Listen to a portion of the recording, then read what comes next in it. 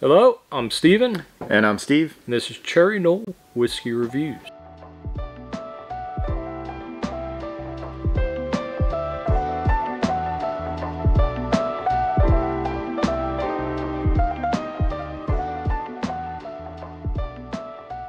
Today, we're going to be starting a new series, going down the path of Wild Turkey. Yes. So, Wild Turkey is a Kentucky distillery. Eddie Russell was kind of the master distiller who started all of it. He started off with the standard Wild Turkey, calling it Wild Turkey 81. What proof is this bottle? This is 81. There you go. So it makes sense. Still 81 proof. It is a 6 to 8 or 6 to 9 year bourbon aged in New American White Oak with a char Alligator level char of 4. It says it right there on the bottle. Right. So kind of the deepest, heaviest char, which should open up a little bit more space for the whiskey to actually come in contact with wood. Yeah. I can't recall if I've ever actually had the regular Wild Turkey or not. I know I've had the 101 for sure. But I don't know if I've ever actually had this or not. So I'll be interested to see what I think about it.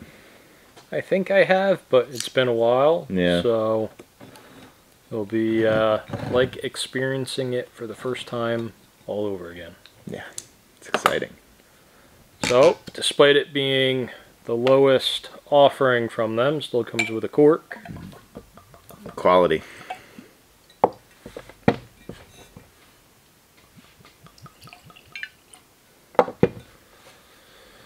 And so Wild Turkey has the standard Wild Turkey 101, Rare Breed, Kentucky Spirit. They've got a rye Rare Breed, and then it Say goes that in, 5 times fast. Yeah, and then it goes into their Master's Keeps, which comes out just about every year. We have the 2022 Master's Keep. Different every year, I'm assuming. They tweak it up a little bit. Yeah, tweak it a little bit. Like the BRT and stuff like that. Yep. Okay. The 2022 Master's Keep is a burr rye. So a what? A burr rye. So a mix of bourbon and rye. Oh, I see. Okay. Like they make a bourbon and they make a rye and then they pour them together? Yeah. Okay. Gotcha. Yep. That's interesting. Yeah. I wonder how that would compare to like a high rye bourbon. Probably a little bit sweeter and mellower, maybe. Yeah. Talk about sweet and mellow. Yeah. Yeah, I was just thinking the same thing. You get a ton of vanilla. Yeah. Super sweet vanilla, almost like a citrus orange. I was gonna say a little bit of like a lemony citrus to it, but so sweet. Caramels. Yeah, and like not painful to smell at all. Very easy. You can definitely get your nose in there without having to shy away. Yeah, absolutely. A little bit of oak right at the end. Tiny little bit. Right when I like kind of pull away, it hits you a little bit, before it goes away. All right, you ready to get into it? I am.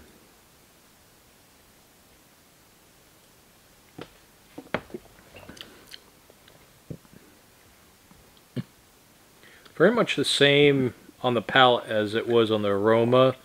Yeah. You got the sweet vanilla and caramel leading into a little bit of orange oak spice. Mm-hmm.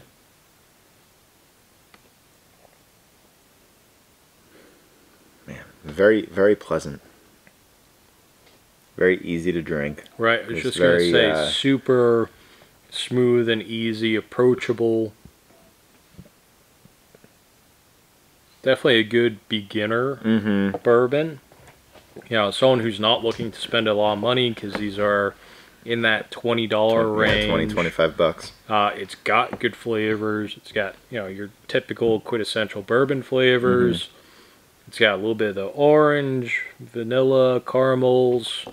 There's just enough there to be able to kind of sit down with it and unpack it, but it's still it's very approachable. You don't really need to think too much about it. No. Definitely, like you said, like if somebody came to me and said, "Hey, I want to get into whiskeys," go pick up a Wild Turkey. Yeah, I completely agree. It's enough of your typical bourbon to see if you like bourbon. Yeah. And if you aren't a bourbon type person, then you only spent $20. Yeah. Yeah, and you can mix it with Coke. Or make old fashioned. Or make an old fashioned. I think with that kind of orange peel, yeah, that would be great. Would add a little extra to it. Absolutely. I'm curious to know how this differs from the 101, aside from obviously 20 points higher in proof.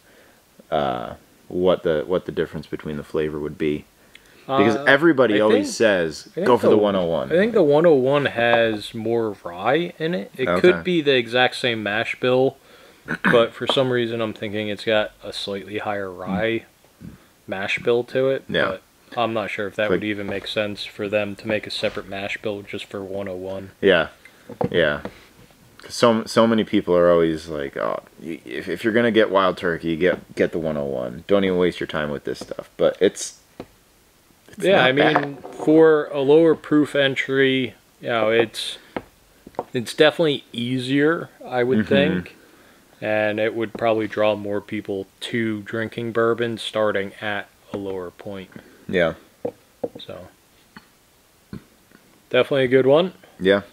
Wild Turkey is definitely one of my top distilleries that I enjoy just sipping on. So I'm excited for the next few videos coming out that we get to unpack everything and go down the see line. what they have to offer. Go down the Wild Turkey rabbit hole. Right. Well, with that being said, thanks for watching. Make sure to like, comment, subscribe. We'll see you on the next one.